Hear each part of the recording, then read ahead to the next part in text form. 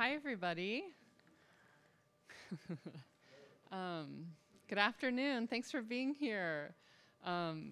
Welcome to PNCA and the Hallie Ford School of Graduate Studies lecture series. I'm Sarah Houston, the chair of the MFA in Applied Craft and Design. And I have a first-year student up here with me, and we're going to kind of go back and forth in introduction and sharing the stage here. So I'd like to welcome Razel Mari, first-year Fulbright student within ACD, and Raz is going to introduce the guests tonight. So I'm going to hand the microphone on over. Thank you. So before we begin, I would like to honor the indigenous people whose traditional ancestral homelands we stand on and occupy. The Multnomah, Klamath, Clackamas, Tumwater, Watlala bands of the Chinook, the Tualatin, Kalapuya, and many other indigenous nations of the Columbia River. It is essential to be aware of this place, ancestors, and recognize the sacrifices and displacement forced upon the indigenous nations of this region and across the country. It is vital that we honor their legacy, their lives, and their descendants, past, present, and the future. A land acknowledgement is a critical step towards working with Native communities to secure meaningful partnerships and inclusion in the stewardship and protection of their cultural resources and homelands. Let's take a moment to honor these ancestral grounds that we are collectively gathered upon and support the resilience and strength that all indigenous people have shown worldwide. I hope that when we all leave today, we put these words into action so that these words do not become empty sentiments, but instead responsibility, reciprocity, respect, and meaningful relationships.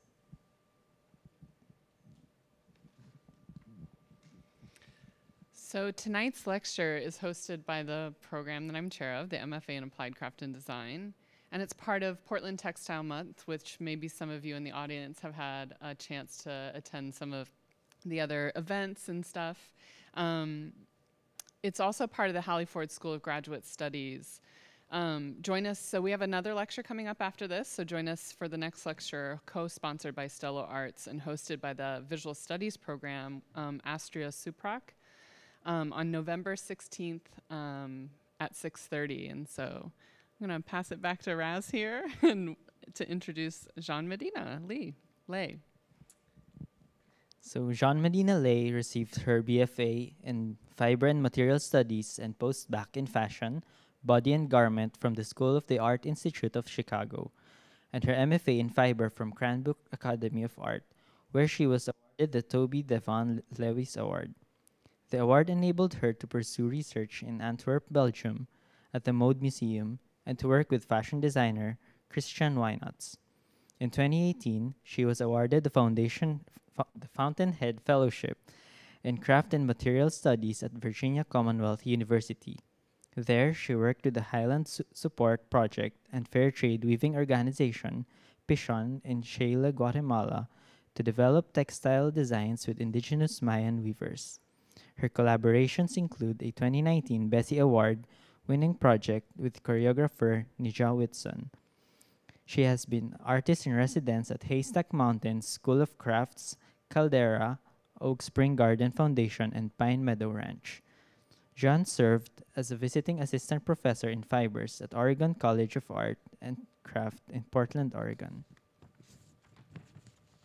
Her exhibitions include Interpretive Center for Embodied Textiles solo exhibition at the Alice Gallery in Seattle, Garb at the Art Center Pasadena, International Fiber Art Fair in Seoul, Korea, Ancestral Offerings solo exhibition at Reynolds Gallery in Richmond, Virginia, and Discursive at the Jordan Schnitzer Museum in Eugene, Oregon.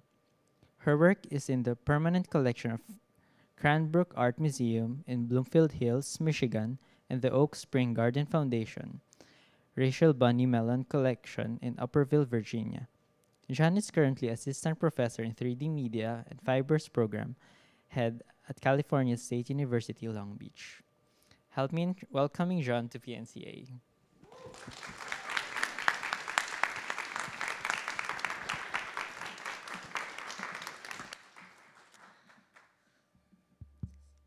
Thank you, Raz, for the very lovely introduction.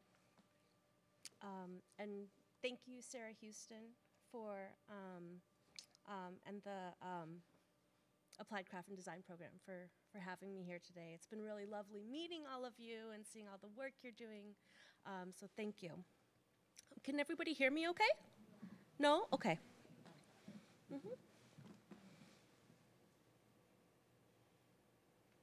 How about now? A little more? More? More? Better? Okay, cool. All right, here we go. So before we get started, I'd like to warn you that this is not a tidy presentation. I don't move chronologically or procedurally through ideas, but rather there's an emergence of projects in relation to ideas and encounters. I used to feel like this diagram was a really good way of describing my process, something that traveled along an X and a Y axis. Textile, performance, garment, installation. But the deeper I go, the more I realize it probably looks something more like this diagram. It's messier, right? And it has more dimension. And each of these layers would be like a project, or as Reza Nagaristani calls it, a wonder zone. And the holes are these like ideas or treasure chambers. And the threads and the dotted lines are the connections that flow through the projects. But even still, this one might capture it even better, right? So like, here's a diagram of a feedback spiral, which seems to capture the thought process even more closely of this like entanglement and this continuous process that's always doubling back onto itself.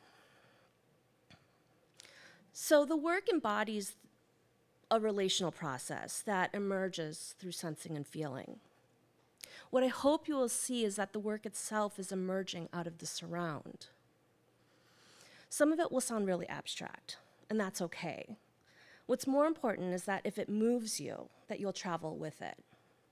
I'm currently following a process philosophy course with Dr. Erin Manning at Concordia University in Montreal to study what Edward Glissant calls the opaque in his book, A Poetics of Relation. Erin opens the course by stating that the opaque is the relational, the poetics that insist that there be a consent not to be a single being. What is it to make sense in this poetics of feeling? Feeling in process philosophy is not subjective. It is not what a subject does. Feeling is what propels subjectivity into act. To have a world motored by feeling is arguably to displace the transparency of a colonial project, to shift the contours of what has been made to count. So when I say that the making process is one of embodiment, the body and the materials organize themselves through technique. But when I look back at the work, and when I really look, I find that it's showing me all of the questions that I need to ask of the world. Like, what are we doing with the earth? And how do we tend to the horror of our environment? And how has being human served us? How are we supporting an ecology which emancipates and empowers in a relation of encounters with each other and the world? To imagine the transparency of relation is also to justify the opacity of what impels it. The sacred is of us, of this network, of our wandering, our errantry. One of my greatest assets is my material somatic knowledge, knowing with my hands, my skin, my senses. I try to learn the space of the body, both physical and psychological, through textile production, garment manipulation, and performance. The culmination of these experiences enables me to develop models of operation, processes, and build a network of resources in order to realize larger projects and collaborations. At this capacity, my role as an artist is to construct a different kind of fabric, one of ideas and people. I become the thread, mediator, connector, facilitator. I can only know the space of cloth through my haptic experience, Through habitation of a garment, I understand it as true interior space, a void that when occupied becomes a third kind of space, that of the other. This is where interiority meets exteriority. In my work body object studies, I use dance to activate the internal space of a garment. The concrete geometry of the circular garment collapsed when introduced to my body. It became an animated other in response to its movement. Discovering the interior, in effect, reshapes the exterior body space horizon line, the visible, the outward worlding. The space of the silhouette is the third space of the body, the index, the shadow space, the void. In Felt Fractal, I document my experience of navigating the space of a textile to imagine myself as a thread moving through the shed of a warp, or what it feels like to be entangled in a knot. From this, I can imagine the space around the body in which to build and occupy. Through mediation, I wanted to turn the video itself into another textile that was constantly unfolding and fracturing.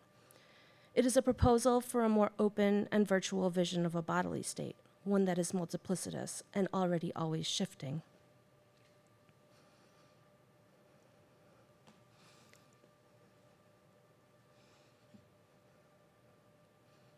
At another level, I try to understand the space of the body through manipulating garment patterns. In the flat-to-form studies, based on Buckminster Fuller's architectural triangulation, I used equilateral triangles to construct garments that followed a structure of logic independent of the body, but for the body. The process allowed for the accordion-like compression of fabric, which when expanded, created structural versatility and possibility for an ever-changing silhouette. It raised the questions, what are the possibilities for its occupation? Must a garment's utility have a determinate life, or can it serve many functions, such as garment, shelter, or aesthetic object? The garments request a connection with the subject to explore them, to know them, and to constantly look for multiple ways of inhabiting them. Errantry. That is very much the image of the rhizome, prompting the knowledge that identity is no longer completely in the root, but also in relation. Because the thought of errantry is also the thought of what is relative, the thing relayed, as well as the thing related. The thought of errantry is a poetic, which at some moment always infers that it is told. The tale of errantry is a tale of relation. Dr. Jana Cephas's research on the urbanization of Detroit in the early 20th century had a major influence in bringing my awareness to my body in relation to craft production, especially in a city of lost industry and Black community. She was particularly interested in examining the metaphors associated with working-class bodies, modern buildings, and efficient machines. As the capital of the post-industrial world, Detroit became well known for its vacancy and urban ruins. This is an image from the demolition of Detroit City Hall in 1961.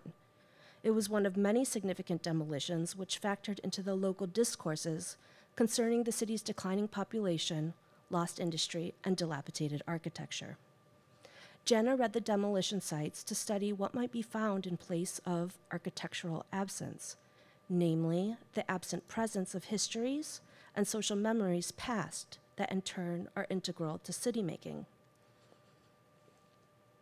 On March 10, 2013, during the Daylight Savings performance, I attempted to address site as material. I sought to actively engage my audience in their encounter of the work and open a dialogue with the place. I invited collaboration with Wayne State University dancers, videographer John Louis, and music collaborator Maya Sems to realize the project. I see place not as a geographical condition, but as an occurrence between human and non-human. I needed to clear out a space for the viewer, physical and psychological, to encounter the performance. The audience was engaged as participants, collaborators, and were led through a 1-mile walk down a greenway along a repurposed industrial corridor called the DeQuinder Cut. Working with the dancers, we created movement phrases derived from the weaving process. The Global Trading Company, a derelict building at the international border between Michigan and Canada was encountered at the end of the cut. The site became the warp, which the dancers engaged as the weft. The garments, like the site, became the framework for physical and emotional entanglement.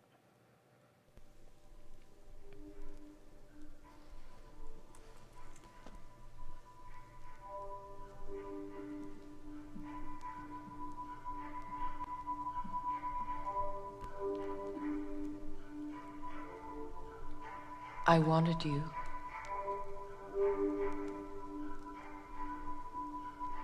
And I was looking for you. But I couldn't find you. I wanted you. And I was looking for you all day. But I couldn't find you. I couldn't find you.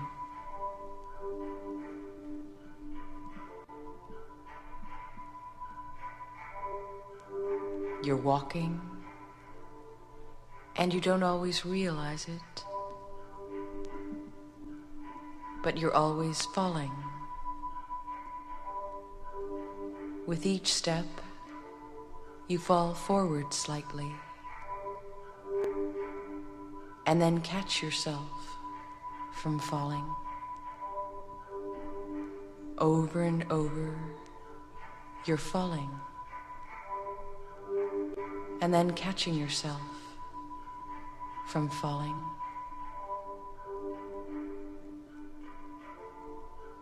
And this is how you can be walking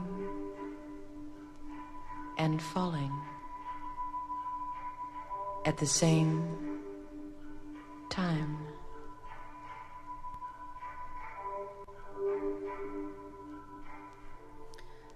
So the soundtrack is Laurie Anderson's Walking and Falling, and part of the project was to reach out to other artists such as Laurie Anderson and ask her to sort of to be a collaborator in this project. And we asked her if we could use her her sound piece as the soundtrack for this, and she agreed. And so so we're super grateful to her for that.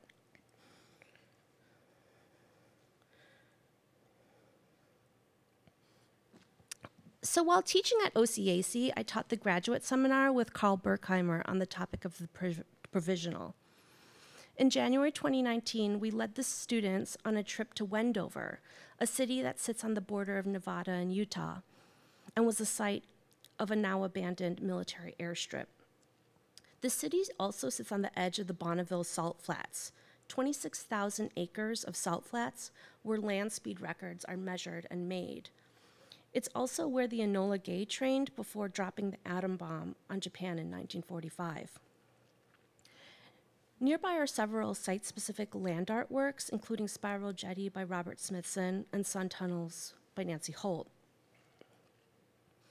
The Great Salt Lake, which is on the eastern border of this great stretch of salty space, is at its lowest point it ever has been.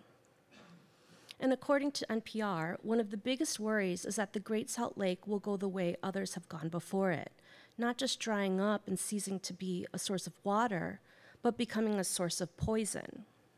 Biologist Bonnie Baxter says that more than 40% of the lake bed is no longer covered by water and could turn to dust.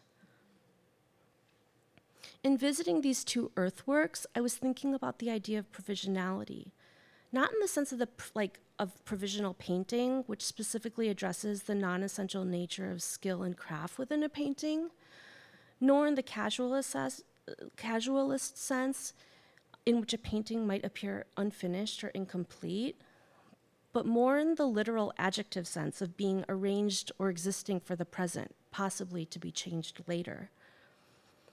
Because the earth changes, and is indeed changing, Smithson practiced an explicit complicity with geologic time, the provisional nature of working with material. Nancy Holt's Sun Tunnel is truly in the middle of vast space, a perfect horizon where you are surrounded by earth and sky. As one moves through the concrete pipes, the gaze is directed to look at the landscape, but also the cosmos. As I was thinking and looking and kind of thinking about framing and like contextualizing and pointing toward, and like how a work can point outwardly into the imperceptible and ineffable. When the only context is the vastness of the earth, it is easy to observe that perception itself is praxis. Opening to the poetic relation between the human and non-human is a skill or practice that is already moving, worlding, and languaging in the surround. It's an act, embracing the unknowable and also surrendering to being porous within it.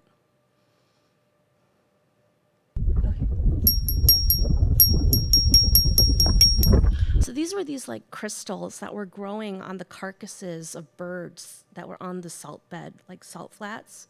We started picking them up and making sound with them. So as an artist, I'm becoming more entangled and my practice complicated by a complicity with the earth and a necessary politicization. As artists considering processes such as the geologic that are bigger than any cultural practice, we become aware that we are already in a poetics of relation. We consent not to be a single being. Engaging in this kind of relational, porous, and rhizomic practice enables other ways of being which can only exist outside the construct of colonial whiteness. It's an emancipation of the individual into an emergent sociality, a relation uncountable and a more than the sum of its parts. If we tune into this relation in all its senses, telling, listening, connecting, and the parallel consciousness to self and surroundings, we open ourselves to an immense opportunity, not only to our work as artists and thinkers, but for facilitating an ecology of encounter, to shift perspectives and imagine new ways of being.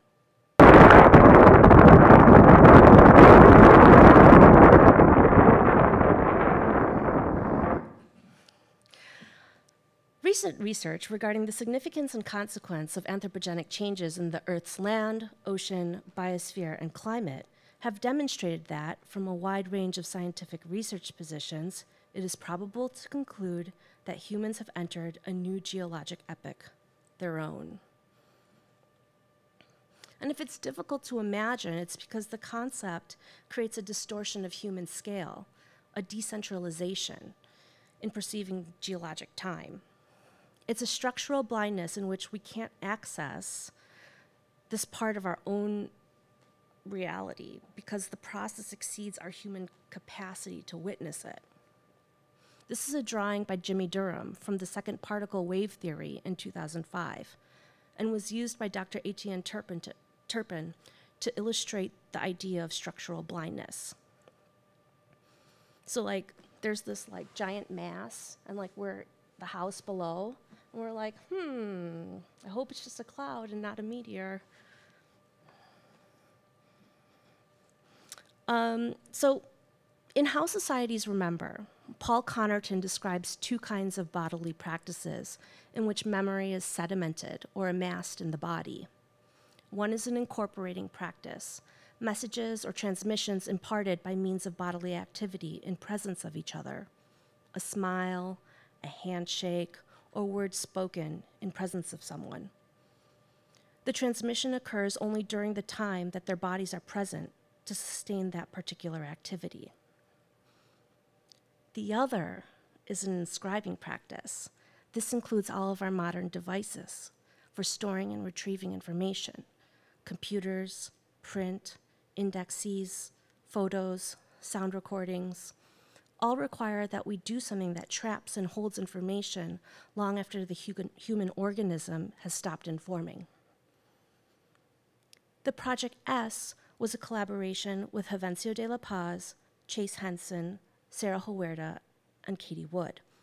We set a 12-foot by 12-foot stage of salt. The letter S represented the salt, but also the mathematical symbol for the thermodynamic law of entropy. A soundtrack of static played off an old weather radio worn as a mask. I made the garments and stood in attendance at the border of the salt canvas. The participants performed a series of movements based on the actions of incorporating and inscribing. The performance came to a conclusion as the salt was swept away. In convergent dimensions, I was trying to make with short-term memory, collaborating with forgetting. In essence, instead of centralizing my practice in one site, I wanted to erase the context and to make room to describe my own territory.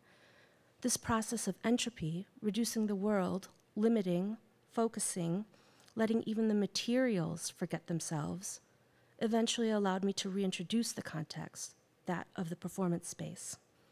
Maya Sems curated a playlist of music based on her interpretation of my work. While in the studio, I worked to the playlist over and over, and eventually translating the music into weavings through codified blocks of material and sensations.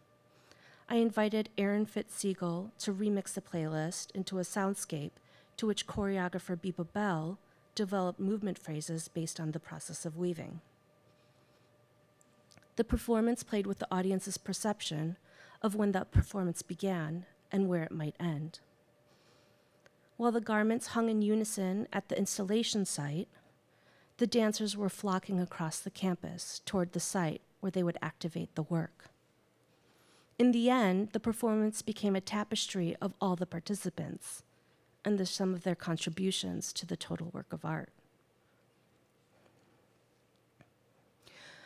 But we need to figure out whether or not there are other succulencies of relation in other parts of the world and already at work in an underground manner that will suddenly open up other avenues and soon help to correct whatever simplifying ethnocentric exclusions may have arisen from such a perspective.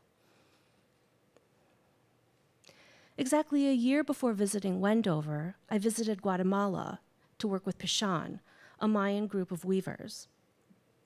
In traveling through this resource-rich region of the world where Spanish colonization subjugated the indigenous Mayan communities, I came to see my own relationship to the violence of colonialism. My ancestors are from the Philippines, which is a country that was also colonized by Portugal and Spain, and later occupied by the US. And I was standing on top of a volcano at the edge of Lake Atitlan when I felt this kind of earth energy waking me up and an aha moment of clarity. Maybe it was the present me acknowledging the future me, or the past me leaving the present me to make room for the future me. The Highland Support Project supports Pixan, a fair trade textile workshop in the Western Highlands of Guatemala. Pixan, meaning spirit in the Mayan language of Quiche, is an association of indigenous artisan weavers, expert in the ancient techniques of backstrap and floor loom weaving and embroidery. I was tasked with helping develop new designs with locally available materials and nascent techniques that could diversify their portfolio of production and hopefully attract more work and economic stimulation. We sourced materials locally and visited the homes of skilled weavers, dyers, and knitters to learn about their capabilities. While I was there, I also witnessed an entire village of people come together at the community center where we were working to express their gratitude to the organizers and share their stories.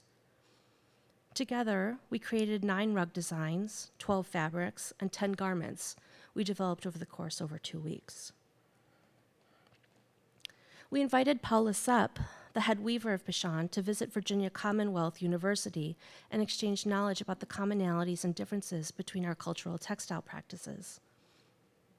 We learned how backstrap looms are used to make pot, pattern cloth, used to make wipil, and other garments, which reflect Mayan environment and cosmological symbolism. The work for ancestral offerings emerged amidst these encounters.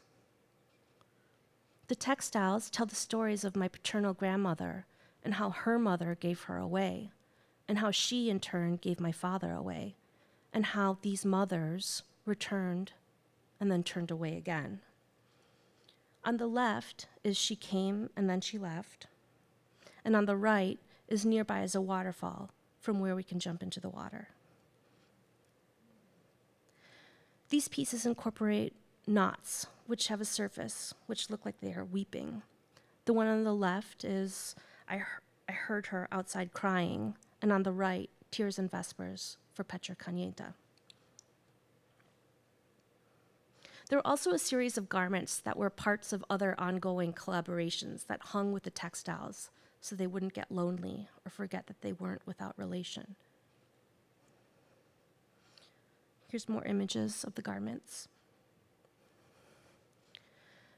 These 4 pieces were woven by Pixan and are titled Complicit Forms. The images are graphic topologies of garments translated through the technique and hands of the weavers, and they're like non-lingual stories passed through gesture and touch. The borders of the frames were formed by an epoxy clay, which is an oil-based product that dries into stone. There were also 2 sculptures, one made of rayon raffia knots that would welcome you at the end of the space and bid you farewell as you left. And then this hat, which sat on a giant table, which held the middle of the space like an altar, and was a collaboration with Ignatius Hats, a milliner in Petersburg, Virginia. The interpretive commons for embodied textiles is a non-conceptual, imaginary entity.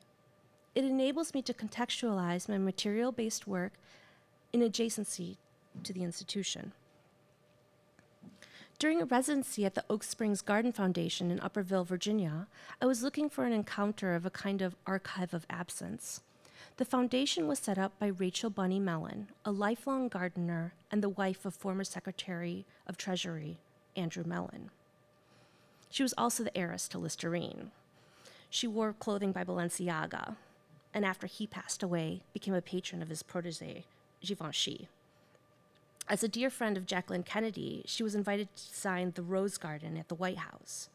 The crown of the estate is Bunny's library, which houses her collection of original, rare, hand-illuminated botanical books, the kind commissioned by monarchs as demonstration of the reach of their colonial rule. The estate is absolutely sprawling and is marked by signature Mellon low stone walls that border all of the roads. And as I moved about the property, I couldn't help but feel all the bodies who worked on this land to make the world possible for the Mellons. And it made me think about the land and the land itself too, but also Bunny engaged in an endless taming of the wild earth. And I was thinking about labor and the labor of the academics finding ways to engage with the residency, the labor of the people who tended to the land, the labor of the earth to produce food and material, and I wanted to make work about it. I wanted to point to the unseen and imperceptible work that goes on beneath the veil of power and wealth. I ended up meeting a painter named Alvin who worked in the maintenance shops. He pointed out that he was wearing all white because he was a painter and not a milkman. We talked about art and about how being a skilled painter was also art. I asked him if I could collect some of the broken glass from a bucket in the shop, and he helped me break it up into smaller pieces and told me I should present them on top of a bed of sand. All of these materials were scavenged on the property, pieces of rock or metal that I found on the grounds, pieces that told a story of the place. In the end, I wanted to offer this gesture of abstract labor back as a kind of acknowledgement that they were seen. My solo exhibition at the Alice in Seattle was curated by Julia Hynexius. This piece is titled Prayers for Estella Crudo. It's a tapestry-woven textile made of torn muslin strips and thousands of knotted ends of synthetic rayon raffia on a linen warp. It hangs off the wall from a steel armature. Shown alongside is a video of Becoming Prayers, which is a performance of moving into it, and then in it, and then out of it. Unnamed and Unspoken is a hand-woven, hand-knotted textile in synthetic rayon raffia on resist-dyed linen warp with cotton muslin weft. The mylar grid on the far wall is titled diagrammatic portal towards embodied knowledge in collaboration with Julia Hynexius. It's a site-specific woven mylar grid, 8 foot by 7 foot. This is a circular garment titled Nothing in No Place. It's hand-woven, double-weave construction, circular-shaped garment in cotton, wool, rayon, and linen on an armature of burnt wood and blackened steel. Unassembled in pieces, hand-woven, hand-knotted textile in synthetic rayon raffia on warp-resist dyed linen, cotton muslin weft, cement, steel, epoxy clay, cotton muslin sandbag.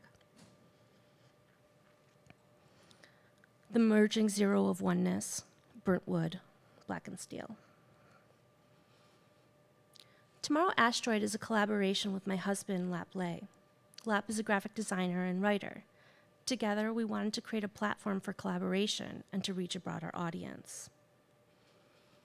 It's a way for us to collaborate and become productive outside of, and be productive outside of our individual conceptual concerns. From our first project is a small collection of garments that we sold at the Family Goods event coordinated by Lap's sister, Dan Lay. Dan is an art director for Network, an influencer platform. These are some images from the first samples. Dan produced and styled the shoot, Brittany Jones modeled, and Rob Liggins photographed. This is a close-up of a caftan robe that was rust printed and dyed in black tea with an iron modifier. This was dyed at Pine Meadow Ranch in Sisters, Oregon, and was just in a show at Pendleton Art Center in Pendleton. The patterns for these garments were made while I was at Oregon College of Art and Craft and slowly developed in Los Angeles after I gave birth to my son, Ito. These pants were also made at Pine Meadow Ranch and Sisters, and the black and white print was hand-printed at Oregon College of Art and Craft. This print is a scan of one of my hand-woven textiles, then hand-screen printed onto muslin. The same process was used for this top. And so here's a picture from our setup at the Family Goods, and we have another one scheduled for December. So if you're in LA, come check us out. Thank you.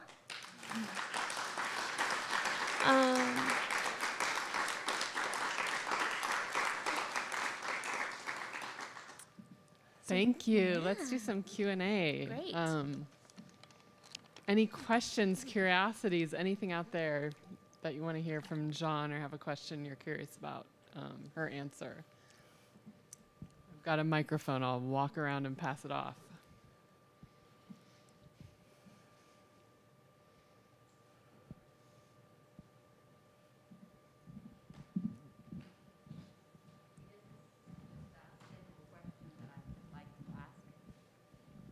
Is your work design, art, or craft? Is my work design, art, or craft? Well, I've never considered myself a designer. I don't consider myself a designer. I try to engage in design, but I can never call myself a designer. I am an artist, and I engage in craft. And I would say that my practice is a craft-based practice.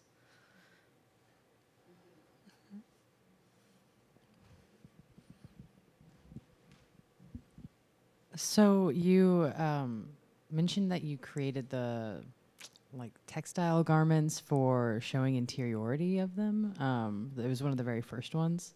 And I just wanted to hear more about you pursuing the idea of interiority with textiles. Mm-hmm. Kind of open-ended. That's a really good question. So the process of textile is allows for the interior processes to enact themselves. One of the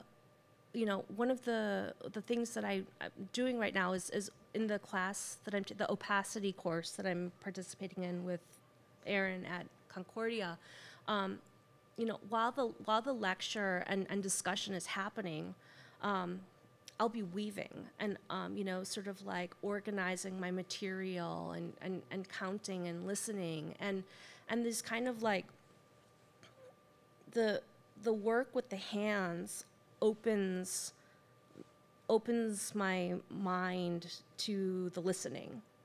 And I'm able to sort of understand better than if I am to take notes somehow. Right? It's a different kind of understanding. And so through making, I'm able to process a lot of my experience and what's going on around me. And so with garment is really like creating these spaces for my body and creating spaces of exploration. And it's really by understanding the space itself is one experience, but then to look upon it happening sort of outside of the process reveals to me sort of like the other things that I'm thinking about, right? And so I'm still trying to find the language for it, right? It's like the languaging is quite difficult because sometimes it's just the happening and the experiencing. But what I realize is from the doing, there's an understanding, and then from the looking back, there's an even more revealing. Thank you. Thank you.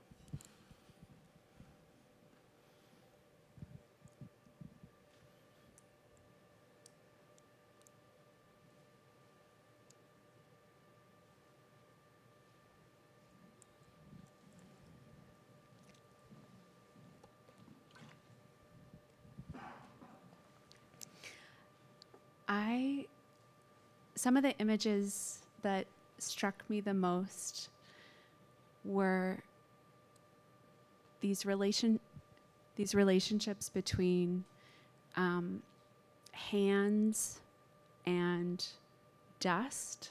So in the early performance, the sort of crumbling of the dirt from the performance site, or the pushing of it away, and then it became airborne. And your mention of the Great Salt Lake, the possibility of it becoming dust. And I'm wondering if, as someone who doesn't work with fiber, something that has always made my mind go haywire because of its complexity is the structure inherent in fiber and weaving. And I'm wondering if the relationship, like, is there something that is coming up for you as you're studying these relational texts that has, I just want to know your thoughts on structure and also dust, structurelessness. I don't know, that's random. There you go. Such a good question.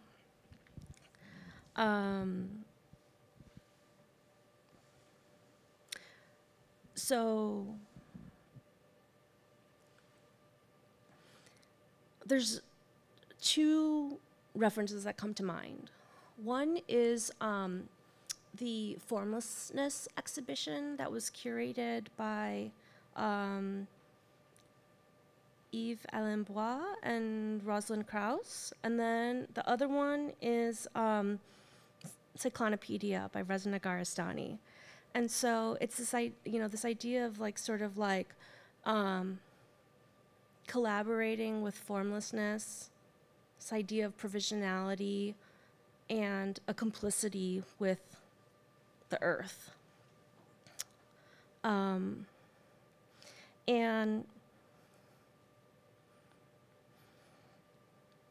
so much of my material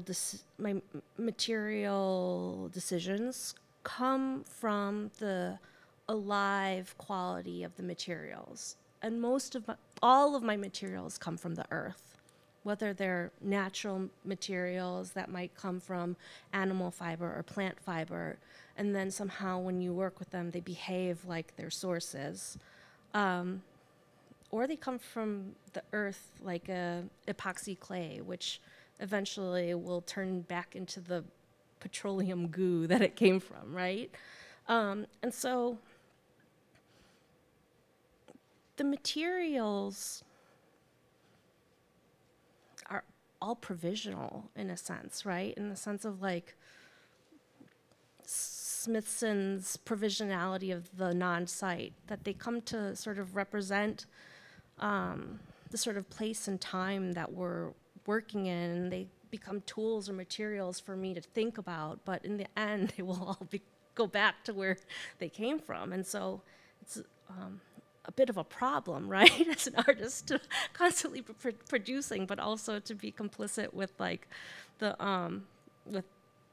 the process of entropy, and to know that what's the point of making, but the making is the thinking. And so it's not about the product itself or the production of the discrete object. It's about the engagement with the environment and the community around me, and creating and enabling an ecology which supports encounters with people and with the world.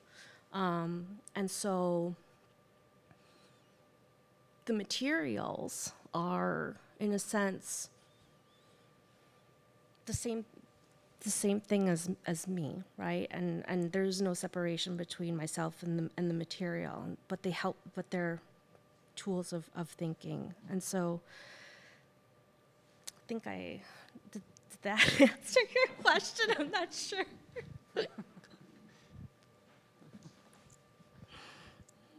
Did that answer your question? Do you need the mic back? Okay.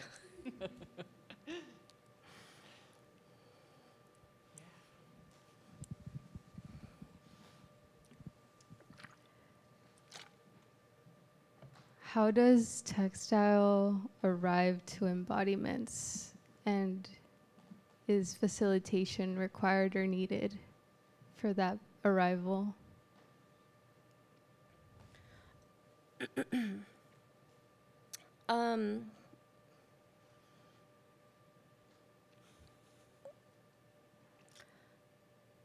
So the question is, how does textile arrive at embodiment? And what is the facilitation needed for that to occur? Is there a facilitation Needed or required?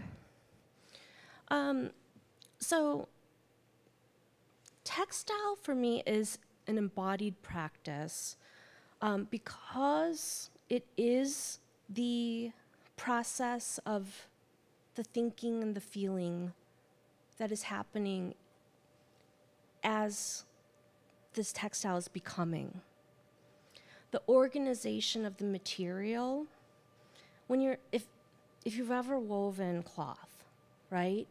You touch every single fiber of the material as you're organizing it. And you take one line of thread and you're counting and measuring space, and then going back across that space, and sometimes hundreds and hundreds of times. So there's a lot of space and a lot of time for feelings to emerge, and for like bodily senses to emerge. And so all of that goes into the work.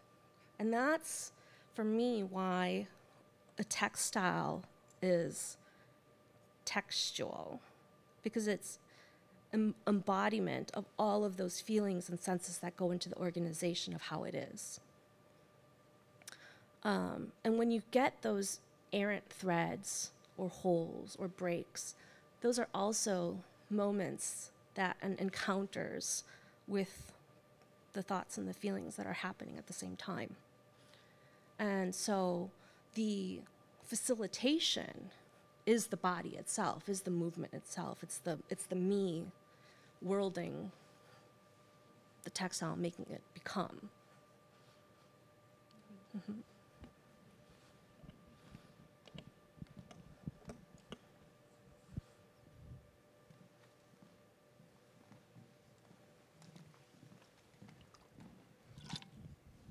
Thank you so much for your talk. And I've been trying to form this question since you ended your talk, and hearing people's questions has helped me articulate it. I'm curious, I so enjoyed the way in which you weave together the sort of research-based practice and the richness and the complexity of your textual references. I'm curious if you could talk a little bit about how you explore the sort of academic research, the texts you're reading, and is there sort of, like, what is the reciprocity between this research and the work in the studio and the embodiment of feeling? Does one sometimes come first, or is there sometimes a response or questions that come up in the work that you then seek out answers in text?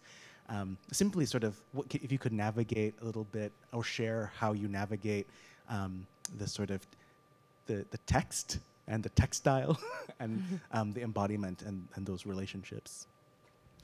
So when it comes to reading's really, really difficult for me. I do it very, very slowly, and there has to be like a lot of things happening while I'm reading. I'll sit down, and then I'll get up and make a pot of coffee, and then I'll sit down, and I'll open the book, and I'll kind of look for where I want to start, and then I'll get up and maybe like adjust the temperature and open a window, maybe turn on the light on my oven, then come back and try to read a bit more. So it's really a very difficult and slow process. And I can't do it without help from other thinkers to interpret texts.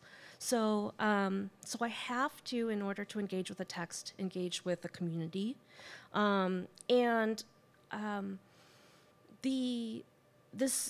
the engaging with a text creates a context for the work, a reference point, because I recognize, the only way that I can recognize the processes in my work is through understanding them through these texts.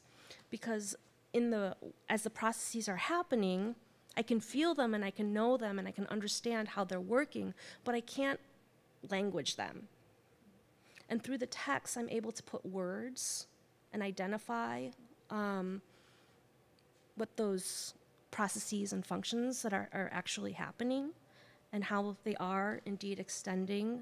It's like the texts bring a legibility to the work itself. But yeah, I think it's just the beginning as well for me, is just the beginning of starting to really embrace the kind of scholarly inquiry alongside in proximity to my making process. And so yeah, it can be very consuming to fall into all making or all reading and writing, and it takes different sides of the brain too. So it's very difficult to switch back and forth. But I'm trying to find ways, like right now, where I can listen to text and also work. And so then it seems to be a really productive way of working. Thank you. Thank you.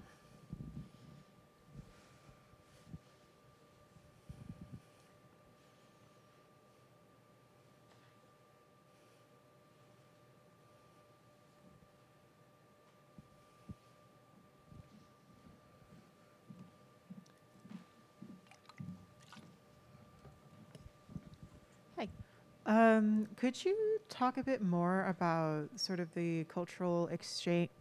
Hello. Okay. The cultural exchange that you were sort of alluding to with the the weaving with the Mayan group in Guadalupe. In Guatemala, and yeah, just like I guess talk a bit more of like what was that like, both in Guatemala and then in I believe it was in Virginia. Okay, yeah. So while I was doing my Fountainhead Fellowship in Virginia, at Virginia Commonwealth University, Highland Support Project was based out of Richmond as well, and they reached out to me because they support Pixan, the Pixan weavers. And so they were really looking to open up a cultural exchange between the fiber department and the weavers in Guatemala. And so we started meeting for several months just to talk about the cultural sensitivities of being from the U.S. and to go to into an indigenous community, and to sort of to be sensitive to their lifestyle. So I engaged in cultural training for 4 to 6 months, and then in January I went to meet with them, and it's complicated, right? There's all sorts of language barriers, cultural barriers, distances to travel across to be with each other, and then when you're there, navigating where to find materials, how to, what are the capabilities and the techniques and the tools that we have, and sometimes the tools are very provisional, and so we had to figure out all those things in order to find ways to collaborate.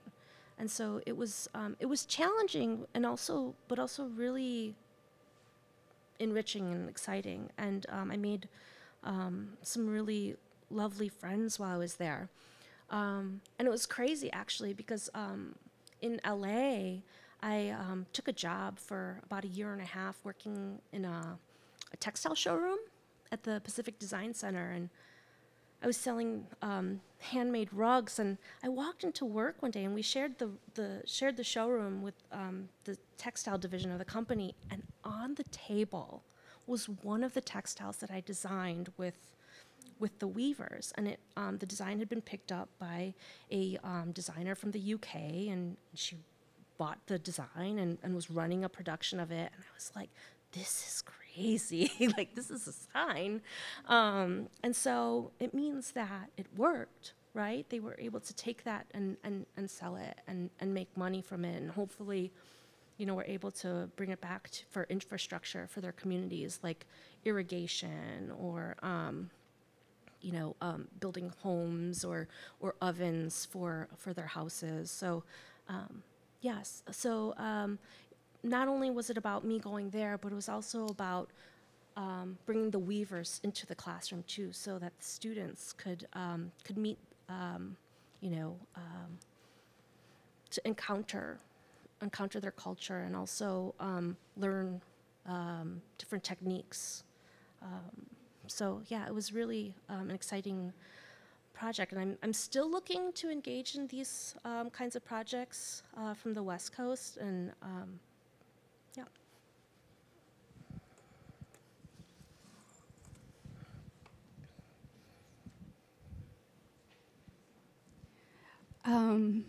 I'm really interested in how the production and presentation of your works appears to act as a feedback loop, and I'm intrigued by the choreographed passages that relate to the act of weaving. Could you talk more about that? I think that working with dancers and choreographers at the time was a way for me to explore collaboration, but also see how the textiles could live through another one's interpretation.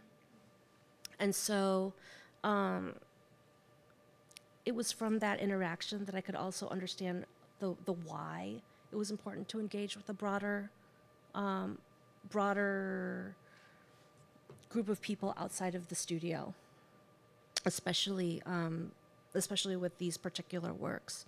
So I think at the time it was more about extending beyond the walls of a solitary practice. Now it's a little bit more complicated, where it's in order to realize the full vision of the work, I need more sensing bodies. So yeah, but it started with a desire for connection, and now it's like it needs the connection. Thank you.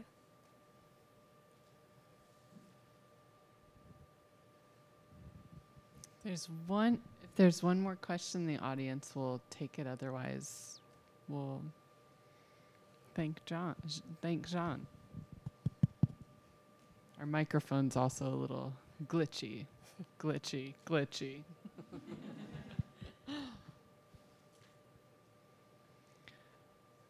One more? Yeah. Might work and it might not. Hopefully this works. If not, I can just stand up and yell. This question's not fully formed at the moment, but I'm really intrigued by the videos that you showed. And so I'm kind of curious about like what your collaboration with that format and that medium is when it comes to textiles and dancers and other aspects of your practice. And what's that like, and kind of how do you go about approaching that? So the exploration with video, at first, it was like not really knowing whether it was about like documentation, something more narrative, or something more like performative. And so, but it stemmed out of a question of how do you show textile as something temporal, right? Because you can never, like a textile for me is never just a textile, and you can never know it fully by just seeing it on a wall or in a static kind of scenario. And so the mediation through video is, I feel like, intrinsic to demonstrating the work, or for allowing the work to be to actively express itself, so that a viewer can not fully, because you can never fully experience it, I guess, but see more of it. And yeah, and I think that, it can live in more of like a mediated narrative format, like in the Daylight Savings Project video, or it can be more of something like a documentation of that's then further manipulated or mediated, like the knot, sort of felt knot piece, or it can be just like purely like non-mediated, non-conceptual documentation, like in the Becoming Prayers, which is just like a straightforward sort of objective sort of viewpoint. Thank you so much, Jeanne. Thank you, Sarah, for having me. Thanks so much for coming tonight.